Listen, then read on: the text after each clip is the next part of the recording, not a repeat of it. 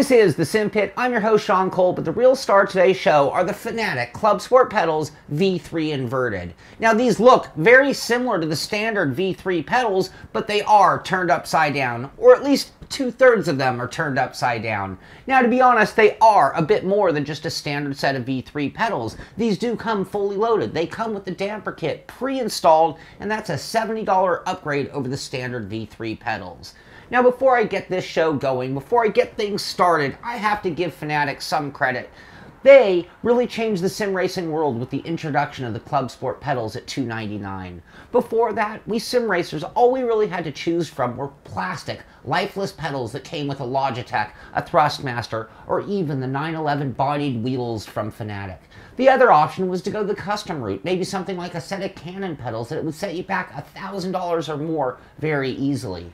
But with the Clubsport pedals, they offered a mostly made of metal, heavy-duty, very realistic pedal set at a reasonable price. And ever since then, the Clubsport pedals have continued to evolve until we get to the V3 inverted version, which go for $499, and included with the pedals in the box are a full set of rounded foot pads, a third pedal extension, a USB cable, a RJ12 cable, a heavier gas spring and its guides, stabilizer feet, the hardware for them, and some lithium grease.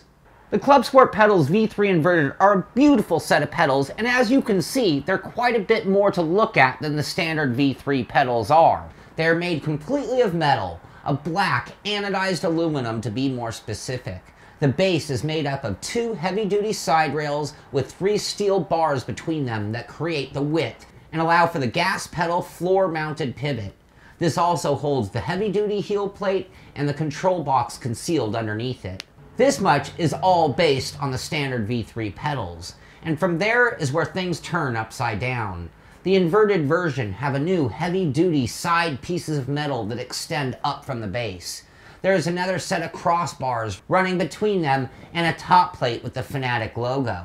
These cross braces provide the mount and pivot point for both the brake and the clutch pedals, allowing them to hang down into the range with the gas pedal. The top bar holds the pedal arm itself, while the bottom bar holds the brake's load cell, the damper kit, and the clutch's cam mechanism. With the gas and brake pedal having their own shaker motor or vibration device on each arm. The pedal arms are built of aluminum and are a box shape for additional strength. In the case of the brake and clutch, it is the standard Fanatec pedal face made of aluminum, and it has multiple mounting holes. The gas pedal is also made of aluminum and is long in length and smooth in its finish. Each pedal arm is mounted to the pedals with a brass bushing that will provide a long-lasting smooth movement from the pedal arm. And for those of you not hard mounting this into the rig, there are these little feet or stabilizer legs that stick down off the back and prevent it from tipping over when the pedals are being pressed. Now on the electronic side of things, the Fanatec Clubsport pedals V3 inverted feature magnetic Hall effect sensors to measure the movement of the gas and clutch pedal. These are 12-bit sensors and offer 4,096 points of resolution through the pedal's total throw. Hall effect sensors have no wearing parts like a potentiometer and should last for a very long time.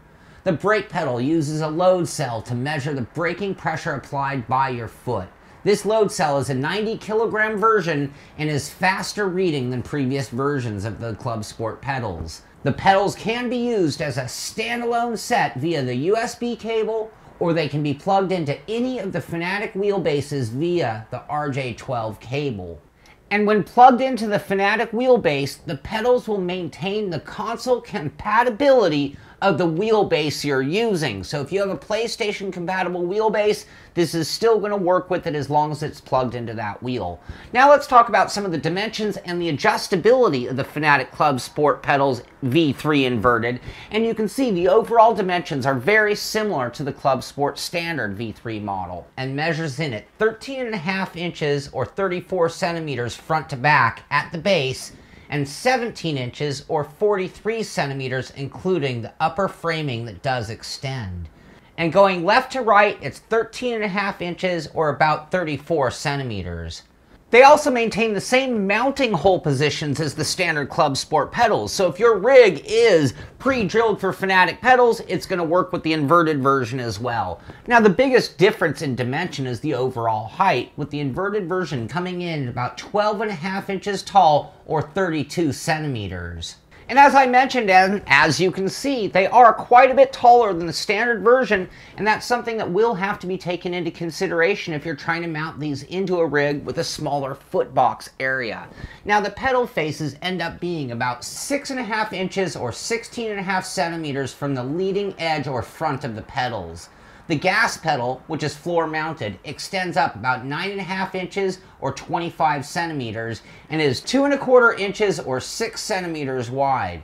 The gas pedal, when pressed, will travel about 3.5 inches or nearly 9 centimeters from off throttle to full throttle. The brake and clutch pedals are both the same dimensions. They each stand about 8.5 inches or 22 centimeters above the heel plate. Each pedal face is 3.5 inches or 9 centimeters tall by 3.5 inches or 9 centimeters wide. The clutch pedal will travel about 4.75 inches or 12 centimeters from off to full throw. Now the brake pedal's movement will actually be affected by what setting you choose on the resistance for the damper. That's something we're going to come back to in a minute. But at its lightest setting, it will move about 3 inches or almost 8 centimeters from off to full braking. And with a firm setting on the brake, the travel is limited to about 1.5 inches or 4 centimeters. The Fanatec Clubsport pedals V3 inverted are also extremely adjustable, and each pedal has its own set of changes that you can make to really dial them in, starting off with the gas pedal. The throttle pedal's spring can be changed out fairly easily. The pre-installed spring is the lightweight one, but that can be changed out for the stiffer spring in a handful of steps. First, we remove the 2 bolts at the back of the gas pedal where it connects to the back cross brace. This allows the back cover to be removed. We can then push it in slightly and rotate it upwards so that we can pull off the metal box. We can now remove and change the spring and then reassemble it the way it came out. And we could actually change out that throttle pedal for the rounded one on the extender. If we were going to go with the rounded ones, it would make all 3 pedals match, but I happen to be a pretty big fan of the long, skinny throttle pedal that they have on this set now. For the comfort or fit side of things, the pedal face can be mounted in different spots. It can be moved up, down, left, or right via the holes drilled into the pedal face, as well as the 3 different holes on the pedal arm. Also for comfort or the ergonomic side of things is the extension for the pedal face. It can be tilted to change the angle that the face is resting at. For me, I found that I like to rotate the bottoms away a little bit more than normal. And then finally, on the comfort side of things, is that you can change the rounded pedal face if you preferred. It mounts through the holes drilled into it and then onto the 2 or 3 holes of the pedal arm. When it comes to the feeling of the pedal or the way it moves, we have a few more adjustments, starting with that resistance that I mentioned earlier. There's a cylinder with an elastomer bumper within it. There is also a dial on the brake that will adjust the resistance of the pedal as it is pressed in. It is easy as turning the dial in or out until you have your desired resistance. This will also affect the travel of the pedal, and you will want to recalibrate it if you adjusted it here. For even more precise resistance control, there's a brake performance kit with additional elastomer bumpers to really dial in the feel, and we will cover those tuning options in another show. The other adjustment is the damper, where you can change the dial setting of the damper of the brake. There is a small Allen screw that locks down the knob on the end of the damper. Loosen this screw and then turn the dial until the desired release speed is found. Then tighten the Allen screw. And then finally the clutch. Like the brake, I can move this pedal face around, left, right, up, down, anywhere I want with the mounting holes. I can also change the pivot point or the angle with the extension here as well. And that's about it for the clutch adjustments. Now let's move on to mounting these into our rig, which was actually very simple. It uses the standard 4 holes for the Clubsport pedals, and most rigs will accommodate them. My R seat certainly did. 4 bolts later, my pedals were ready to go. I went to the Fanatec website, downloaded the software, installed it, then I fired up the Fanatec software and allowed it to update the firmware on the pedals.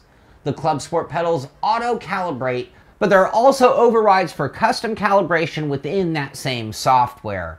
Now comes the fun part. These are mounted on my rig, software is installed, time to get out on track and drive them. And the first time that I put my feet, well, these are my hands, the first time I put my feet on these pedals, the all-metal design was very noticeable. If you're coming from a Logitech or a Thrustmaster set of pedals, this will feel foreign at first. The metal, ultra sturdy design builds confidence at first touch. The gas pedal is very snappy and solid, and if you hit it hard or soft, it moves freely under your foot. The light spring allows for very fast application of the throttle pedal, and at its full stroke, you are met with a rigid stopping point.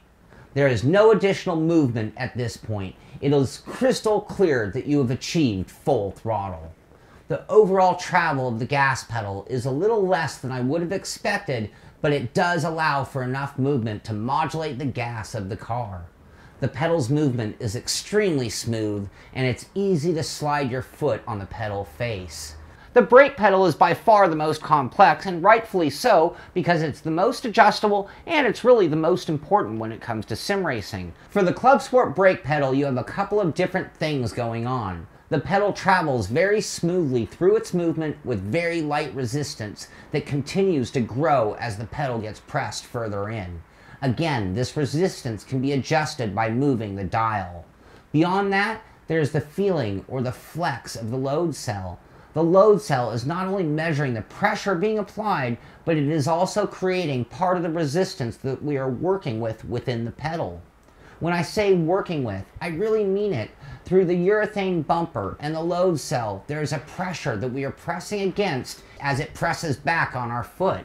When dialed in, this can be used to modulate the brake in and out and create our own anti-lock braking for maximum braking on track. Instead of trying to brake by how far the pedal moved like a potentiometer, you are measuring how hard you press, just like a real brake pedal. The brake pedal does take a fair amount of pressure to fully apply, but can still be done with socks versus needing a driving shoe. With the bumper turned up to higher, the pressure required is quite a bit more and might even send you running for your shoes. Even with the pressure turned up, the pedal arm is rock solid, and any resistance, any pressure, or any movement you are feeling is within the measuring device and the urethane bumper, not the pedal arm or the frame or anything in the Clubsport pedals flexing. When at its lighter settings, the overall throw of the pedal is more than I expected and a bit more than the standard set of Clubsport pedals. The clutch pedal also has a ton of travel and has its unique cam that creates a clutch plate release type of sensation. This allows for some smooth travel that is followed by the pedal freeing up at the leverage point and almost falling to the limit. And then upon release, it snaps back at you as if the forks of the clutch were springing it back into action. This is a pretty good feeling of a clutch pedal. The Fanatec Clubsport pedals V3 inverted were actually extremely easy to get used to, and I didn't even have to think about it very much. I made a few very small adjustments. I lowered the faces and the angle of the brake and clutch pedal. I added some resistance to the brake, and I had that natural feeling that made it just automatic for me right away. That was all it took to get these pedals to where I was very happy with them. The pedals immediately built confidence over stock pedals, and they feel like they are built to last. Then came the next wave of realization for me with these pedals. Not only was I using the load cell resistance, not only was I using the urethane bumper resistance to get a feel and really judge how far I was pressing the pedal, but this angle, the drop down angle, actually was doing something different for me. I found that when I pressed with my foot that I'd get about a certain distance and hit almost threshold braking. But if I needed more, if I need that, oh no, braking, that I gotta stop, lock them up kind of braking, I actually had to curve my foot a little more to press on the bottom of the pedal to even achieve that distance. It created a safety zone for me that I could really use when I got dialed in with these pedals. For me, this was a nice added touch of the drop-down pedals beyond just looking cool. Now, I am not a heel-toe downshifting master by any means, and for me, the clutch in sim racing for the most part is something I use for pulling out of the pits, for doing burnouts, for doing donuts, or for recovering when I've spun out on the track. But for a lot of people in sim racing is about recreating a real-life driving scenario, whether it be their street car, whether it be their race car, but getting things to the point where it's as close to one-to-one as possible is very important. In those cases, heel and toe shifting can be a critical part of sim racing. I did spend some time doing my hybrid version of this technique and found that the pedals work pretty well for it. That little extension on the lower portion of the gas pedal is perfect for my heel as I tilt my foot over the brake pedal. As I get ready to downshift, a flick of the heel and I get my RPM matching blip of the throttle. I also have the ability to adjust the brake pedal position to a spot that makes this better for my shoes or socks. For my testing, I had these pedals bolted down to my rig, but I also wanted to test out the stabilizer bars for those who might not be using a rig. With the hardware supplied with the pedals, I can bolt one to each rear side of the base and then put them down on the floor. In the end, I found the stabilizer bars were very effective at preventing the pedals from tipping over, and they even add to the overall grip on most surfaces. I always prefer to mount or secure my pedals, but these do a better job than most of staying still and staying on the ground. Now, I did test out the shaker motors that are included on the gas and brake pedal. On the gas, it's going to start to spin or shake as soon as the rear end of the car is starting to slide. And for the brake, it's going to start to spin or shake as soon as you start to get wheel lockup. Now, this will only work on the PC, and it requires some third-party software like SLI Manager Pro or Fanatec to make it function. I will cover that in a future show. But you can feel these little motors doing their job, and that could be a great added feature later. So at this point, you've heard all of the details about the Fanatec Clubsport pedals V3 inverted model. You've heard about their adjustability. You've heard about how they performed on track. But just to summarize, let's go ahead and break things down with the good, the not so good, and the bottom line, starting things off with the good. And the first thing you're going to notice about these pedals is their heavy-duty aluminum construction. Great looking pedal set, realistic feel, highly adjustable, load cell brake pedal, high resolution sensors, smooth operation, built-in heel plate, built-in vibration motors, comes with rounded or flat pedal faces. Compatible with Fanatec wheels, even on the appropriate console. Works on most floors without hard mounting. And they're inverted, and I'm going to tell you, I think that's pretty cool, both in function and the way it looks. Now let's move on to the not so good, and I'm going to tell you right off the bat, I had a very hard time coming up with any flaws in this pedal set. I had a hard time finding anything that I couldn't rationalize or make an excuse for or justification for, so I really did have to go out on a limb to find a few things. And the first one being, the holes on the brake pedal can be felt on my foot while pressing hard in socks. Hard to get all of the pedal faces lined up. Must use third-party software for the shaker motors, and hard to access the mounting holes. And now on to the bottom line. I really enjoyed using these pedals. I found them to be a really good combination of aesthetic beauty and total function. Now, despite not needing drop-down pedals for sim racing, I did find them a nice change of pace for my feet, or a different feel that was really nice. The added distance of travel and change of angle for the brake pedal gave me a new way of measuring pressure, and that was great for threshold braking. Now, I've already seen some of the comments about these pedals online, and I've seen some people who even said that they thought it was overpriced. But for me, I think if you work backwards on the price point, they actually come out being fairly fair. Let's start off with a set of Clubsport V3 pedals, which are going to go for $299. Then you add the damper kit that doesn't come with the V3 pedals, and that's an additional $70.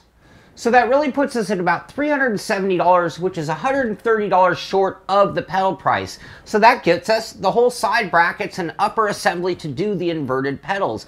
All that is for $130. That includes the tooling, that includes the design time, and that includes all of the metal, and I think that's a pretty fair price. The other thing, when I compare this to other drop-down pedals that have been on the market, you might pay $130 or $150 for a mounting kit in order to actually have them if you don't have a rig that can hold the pedals.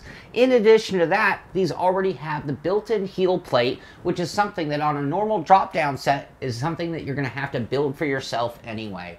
Now in general, when using a plastic or stock set of pedals, I always use my socks when driving. If I even try to use shoes, I get that blind feeling and I can't feel or see anything on the pedal set. When I upgrade to a heavier set, I almost always use driving shoes for that extra added power. With the Clubsport pedals, I found them right on that line. With the lighter settings on the gas and on the brake, socks were no problem at all. But if I really stiffen things up, I might just want to go with shoes for that endurance, for that longevity, just to not get a sore foot, and I didn't have that blind feeling.